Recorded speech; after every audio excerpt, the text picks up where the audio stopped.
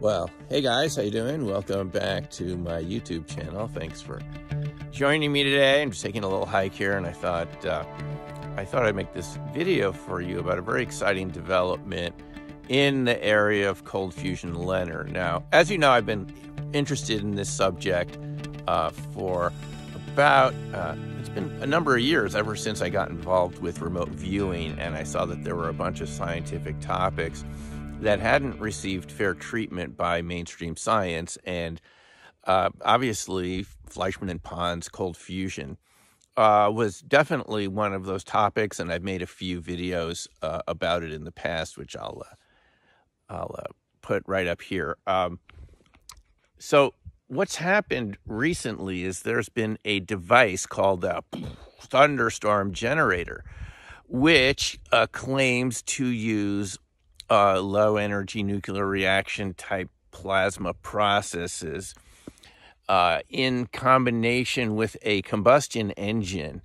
It's kind of like a hybrid device that takes the exhaust of ordinary carbon combustion engines, carbon fuel combustion engines, and does a LENR process with the gases to transmute them into gases that don't contribute any carbon to the atmosphere, and there are only climate-friendly exhausts coming out of the engine.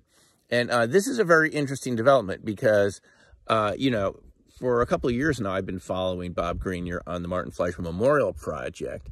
I started following Bob because I was looking for answers to questions about crop circles. I mean, these strange effects that we saw around crop circles, and how would the shapes, the spiral vortex type shapes, contribute to battery and camera failure? I mean, it was thinking about this for decades, and when I came across the Martin Fleischmann Memorial Project channel on YouTube, it answered a lot of those questions because there's just embedded in cold fusion LENR a lot of ideas and research and theory into the idea of vortices and plasmas and spiral type shapes and fractal, toroidal, electromagnetic moments.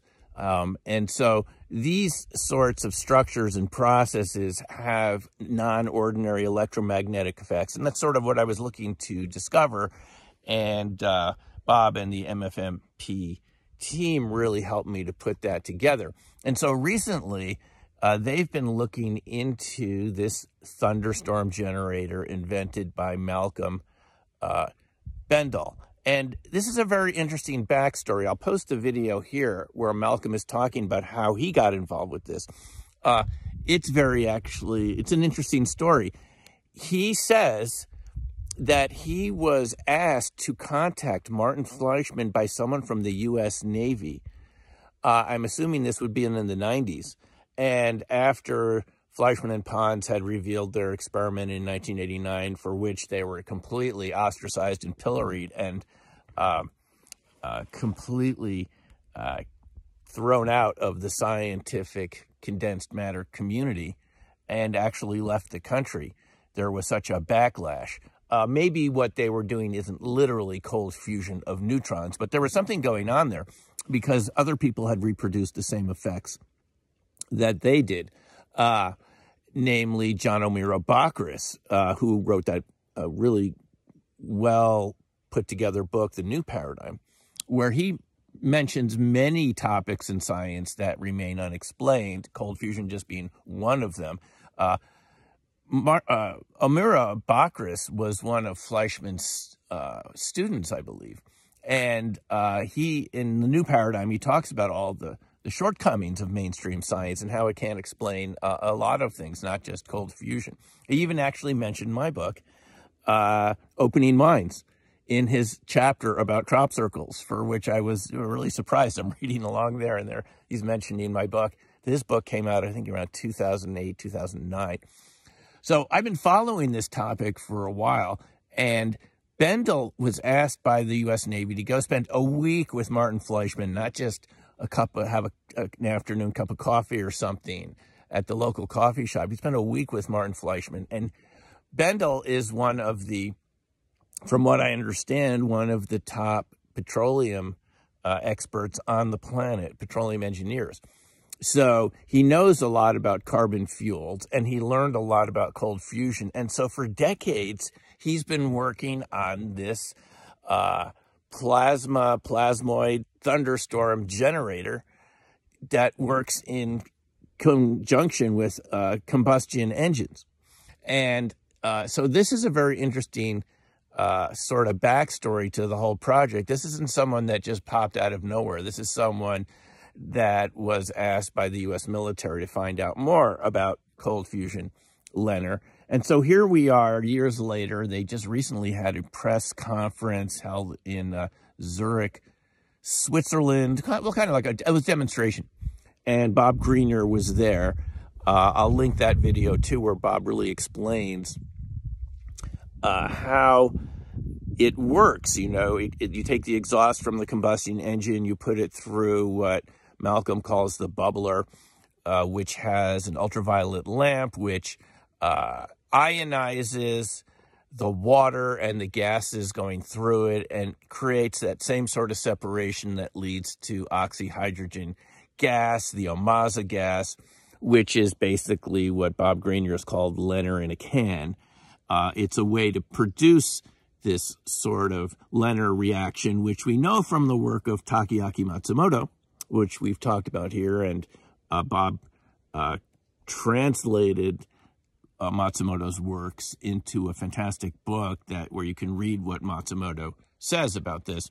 Basically, he showed us that cold fusion LENR is a type of micro ball lightning, coherent matter, that it's really all the same sort of process. There's different ways to create micro ball lightning, and the Omaza oxyhydrogen gas is one way to create this micro ball lightning process. So we're talking one step past plasmas or plasmoids. We're talking coherent matter. And so this thunderstorm generator apparently uses this process to ionize the gases in the water to create a LENR process. It uses a special type of plasma vortex tube and container called a Rank-Hill vortex tube, which does something to this HHO gas to facilitate the LENR process, something about the vortex shape of it. In any case, it's a very interesting set of developments that what we could have on our hands here is a type of hybrid device. And if it really does create LENR, and I'm not enough of an expert to certify this device, but it seems to have a lot of people interested in it. And it's obviously Bendall and his group have been working on this for decades. And if you go to their website, which is very interesting, also somewhat complex, has a lot of math and a lot of numbers on it, it's pretty clear they've been studying this sort of in the background for decades. So I just want you to consider the possibility that despite what we see around us on the news, even on the internet, even on our favorite pages, there could be other people working on new technologies, new devices, sort of in secret, that are waiting till it really works to bring it forward. And this could be one of those devices. So if it really does work with LENR, we would expect to see the same sort of nuclear transmuted elements, nuclear synthesis, electronuclear collapse, as Takaaki Matsumoto called it. And the kind of alchemical transformation of carbon, in this case, into other types of gases and elements that do not contribute to greenhouse gases. This arrangement of this plasma diffuser with a combustion engine also seems to increase its efficiency too. So this could be a very exciting development. It seems to have attracted a lot of interest over in Europe. I haven't heard so much about it here in the US. But I think if you look at the history of technology and science, you do have breakthrough technologies come forward every once in a while. You and I may have seen a lot of devices in the past that we thought were going to be like the jump to 0 point energy, purely quantum driven engines with no exhaust products that had unlimited energy. And those, to my knowledge, haven't panned out. But this is a kind of interesting step in the right direction.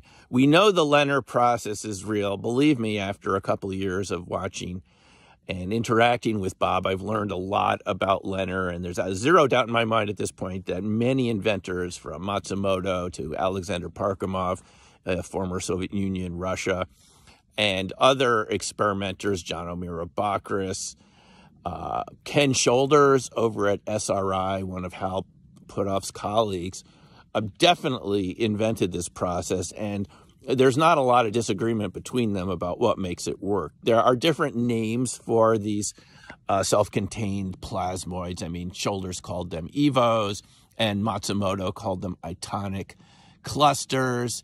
And Shakparinov, a fantastic Russian researcher that showed us why these objects are inherently blurry. Hello. Because the ball lightning changes the permittivity of space and changes the speed of light and creates these sort of double images. Very interesting stuff. He calls them Kozyrev-Dirac monopoles. And there's plenty other of names for these ectons, and Shoulders originally called them strong electrons. In any case, whatever you want to call them, it all seems to be the same process. You might know it as static electricity. This is sort of a self-contained, coherent type of matter that visually you could relate to ball lightning and microball lightning. And that seems to be what we're dealing with here. So if we finally have a sustained process that we can combine this with our existing technology in a gradual evolution towards more advanced energy technology, it'd be very exciting, I think, agree. So anyway, watch this space. Check out the MFMP YouTube channel. I'll put a link below. Thanks for watching, and we'll see you in the next video. Take care for now, and bye.